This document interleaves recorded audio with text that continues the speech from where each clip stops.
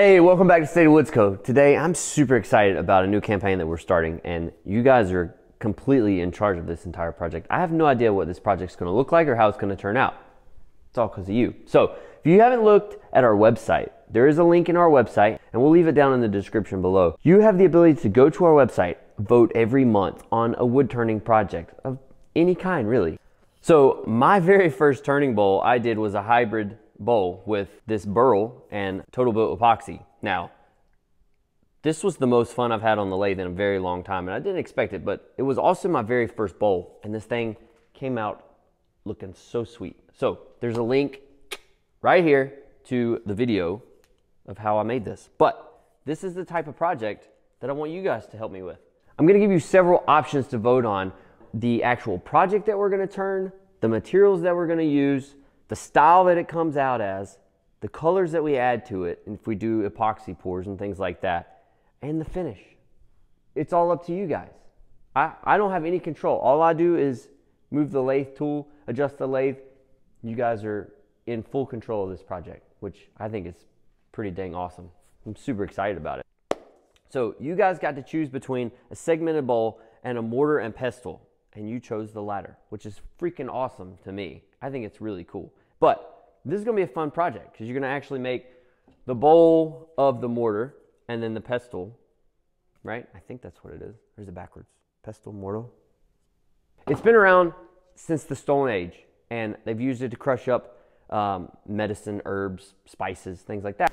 All right, so if you did what I told you just a minute ago and went and watched that bowl video of this build, you would know that this burl that I stole off my land years ago is where this bowl came from. Came from right about in there, somewhere. It was hidden, I had to find it. That's what we're gonna build this project out of. This burl is red oak burl, and it looks pretty gnarly. I'll bring you up close. Cameraman, can you get him in a little closer? So this burl is very gorgeous. It already has a bunch of holes and voids in it, but the grain in this stuff just looks unbelievable. So what we're gonna do, find out exactly where I want this bowl to come out of this, and then we're gonna cut it up and stabilize it. This is gonna be a fun one.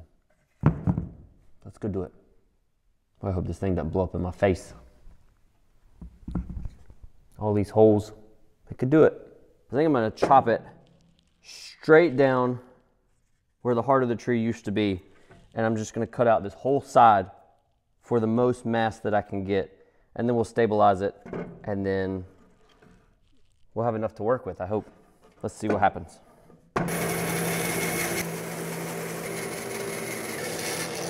Yeah, that's sick looking. Can you see it? Can you see it inside here? Look at that. It's right in there. I don't know if you can see it, but I can see it. Yeah? A little bit better now? It's gonna be pretty cool, huh? Went ahead and cut one more side off so that I had more of a square stock to put on the lathe so it'll turn a whole lot faster. All right, so now what we're gonna do is we're gonna stabilize these bad boys. Now, we are gonna use cactus juice. And no, it's not, I don't think any cactuses were harmed in the creation of this product, but who knows? It does come from Texas. There's a link for this on our Amazon affiliate. It's in the description below. Made in the USA, it's good stuff. Very healthy. I wouldn't put it on salads, but you can do what you want to with it. So all we're gonna do is we're gonna drop the wood down in the pot. So this is a vacuum chamber. So what it's gonna do, if these fit. Hey! Well, that will have to do. It's like a big puzzle piece. Really, all you have to do is pour the cactus juice in here, hook up a vacuum to it, put the lid on it, and suck all the air out. And what that's gonna do is that cactus juice is gonna suck into that wood, fill all those pores, and then after it's calmed down and stopped bubbling, we'll take it out, we'll put it in a little oven, and we'll bake it for like 2 hours. All right, here we go. All we gotta do is get some glasses on, because, you know, splatter's a thing. All right, we're just gonna pour this bad boy in here. I always just weigh it down with heavy pieces of metal. I have not found that the metal hurts it at all, so I'm just gonna do that.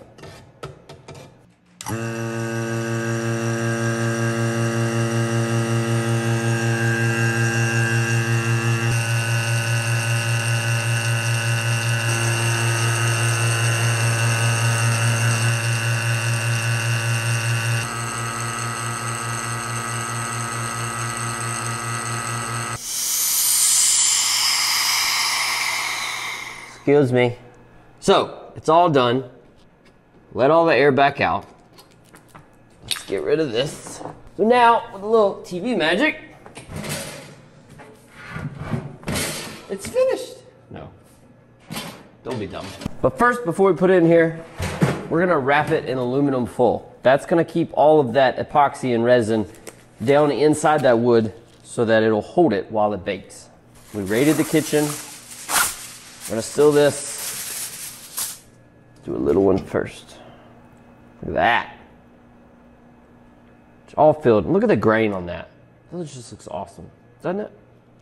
So let's see if we can do this one.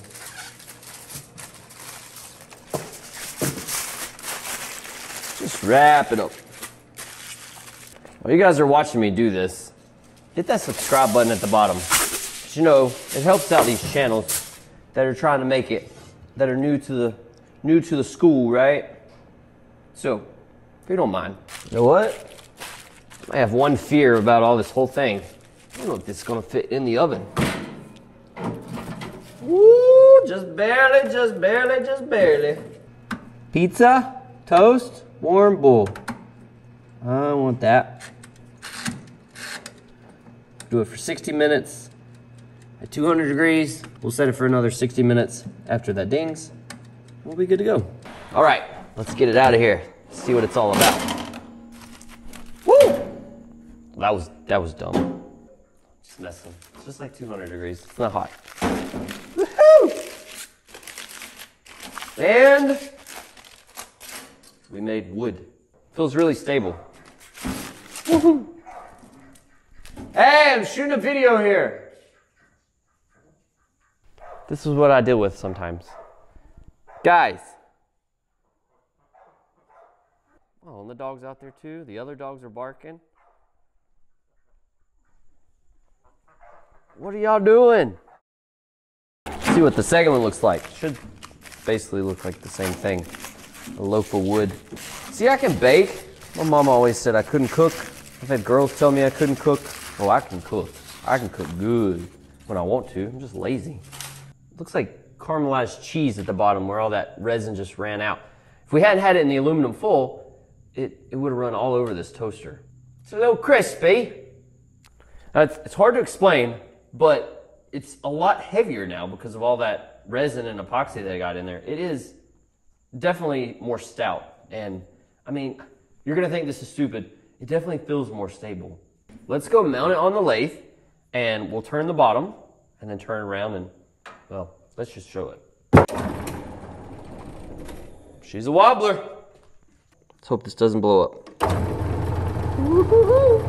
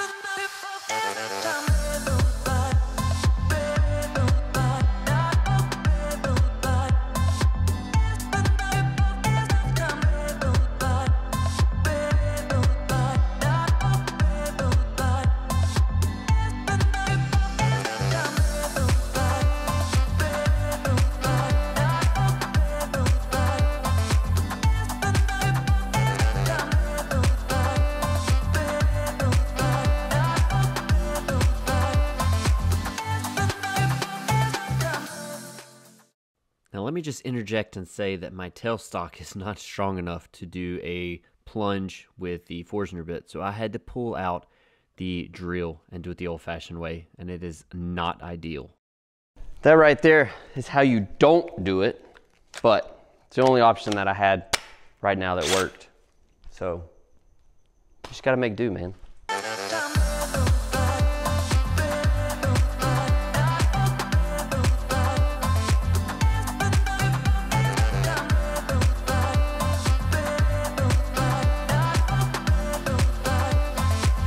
Look at that. That is a cool mortar right there.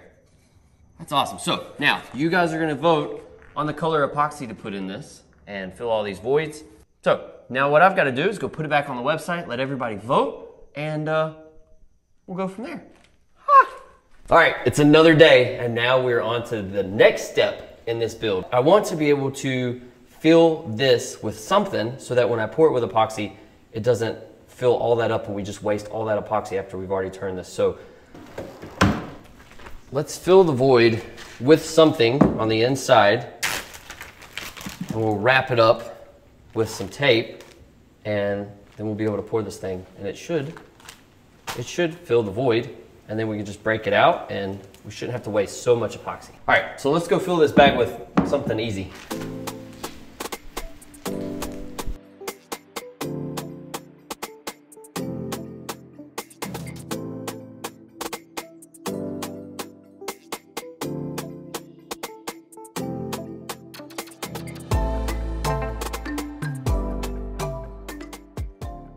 All right, that's gonna work. So now, some epoxy can get around the edges to sort of fill some of these bigger voids that are in there, but yet it's not gonna have to fill up all of this and waste all that epoxy. So we may just have to break this apart. Afterwards, there may be a little cap of epoxy all the way over, but we just hit it with a hammer, pull this out, and that's the plan. Hopefully that's what works, because if not, we're gonna have a bowl full of rocks that we can never turn back out, because I'm not putting my tools on some rocks. Okay, so now what we're gonna do is we're gonna do the pestle part of the project, which is actually it's the hand tool utensil part of this project. So what I'm gonna do is I'm gonna take a form that I used a while back. This was actually used on the epoxy fly fishing box video. All I'm gonna do is place it down in here. I've got a piece of scrap wood that I'm just gonna drop down in here. It fits perfectly. I'm gonna Tyvek tape it all together. I'm gonna silicone it in. I won't even screw it in. I'll just silicone it in so that I can remove it later. And we'll pour this, and then we'll have it the same color as what's in here. And then we'll be able to turn our handle. All right, it's a new day, and the votes are in for the color. Let's check it out and see what we got. All right, after we tallied it all, Aquamarine came in first with 12, so that's what we're gonna roll with. It would've looked cool with black, I'm not gonna lie, but it is what it is. Let's go for it.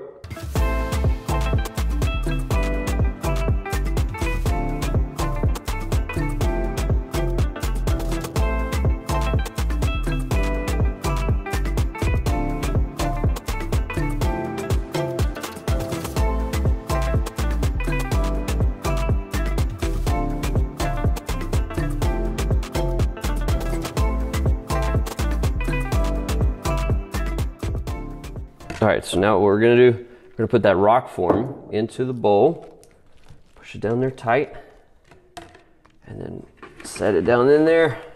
We'll clamp that down in just a second. And now, let's do the pour.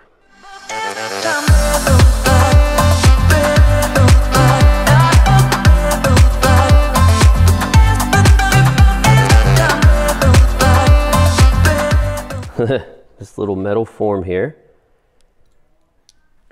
Push it down as tight as it'll go. Get in there, and then let's just clamp this thing.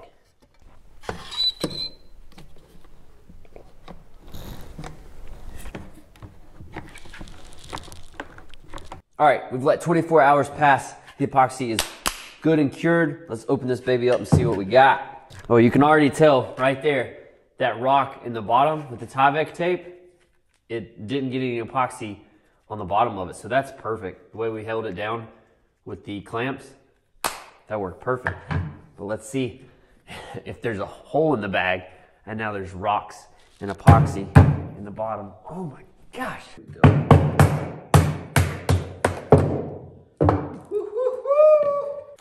Look at that.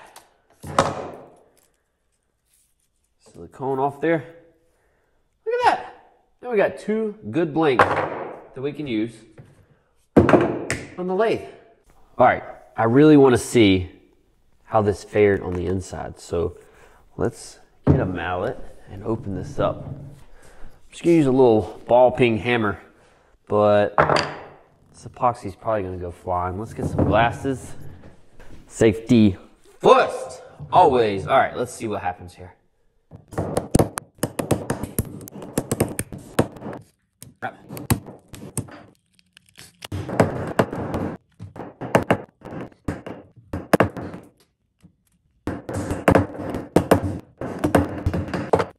Could always just cut the bag and then start pouring all those rocks out, but it'd be really cool to just take it all out as one piece.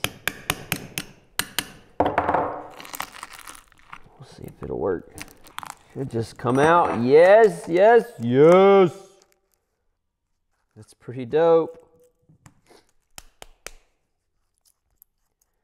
Look at that. The void got filled, that one hole that was in there. So we can just clean this up, eat it away, and oh, that's gonna be sweet. All right, this is about to get dirty.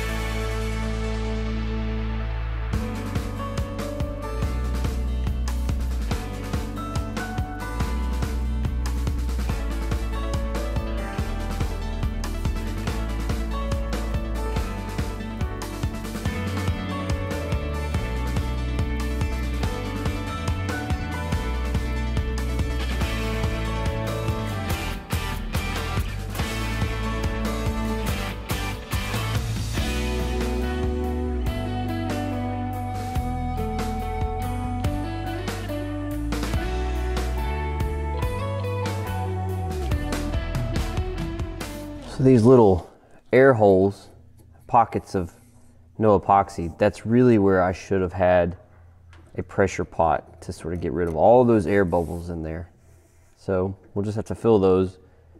All right, so we roughed out the pestle part of the project, so we're gonna round this off, make it more of a smashing tool. What I really should have done is I really should have just poured small little bits of epoxy. I wasted a ton of epoxy by pouring this whole thing into that form, but you live and you learn, and you work with what you got.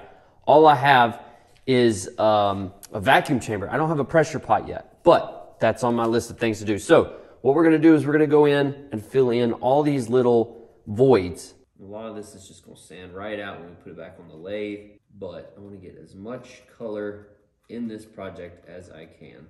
You can always go behind and fill some of these cracks with CA glue. CA glue allows you to fill in a lot of these cracks and you'll never know it. But these big voids, I want to hit with the colored epoxy so that it matches really well.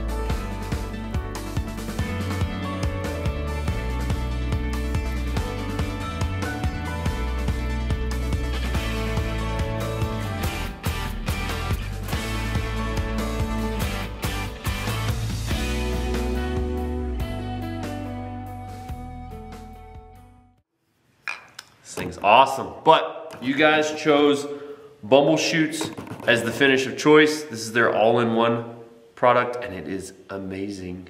So yeah, let's put the two together, get some finish on this baby.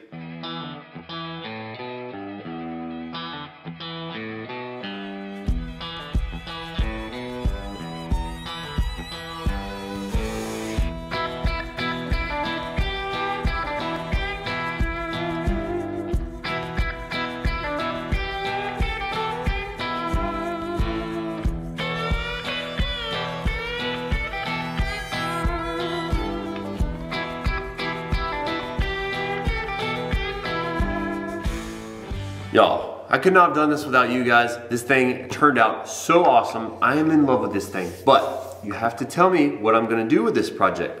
Leave a comment down below. Let me know, should I give it away? Should I put it in the kitchen and use it? Should I give it to you guys? What should I do? Maybe a giveaway on IG, who knows? If you don't like the way this project turned out, I can't help you about it now, but next month you guys get to choose every little aspect of the project. I have no idea what it's gonna be. I'll give you some options and you guys are gonna shoot from there. So until next time, I'll see you later.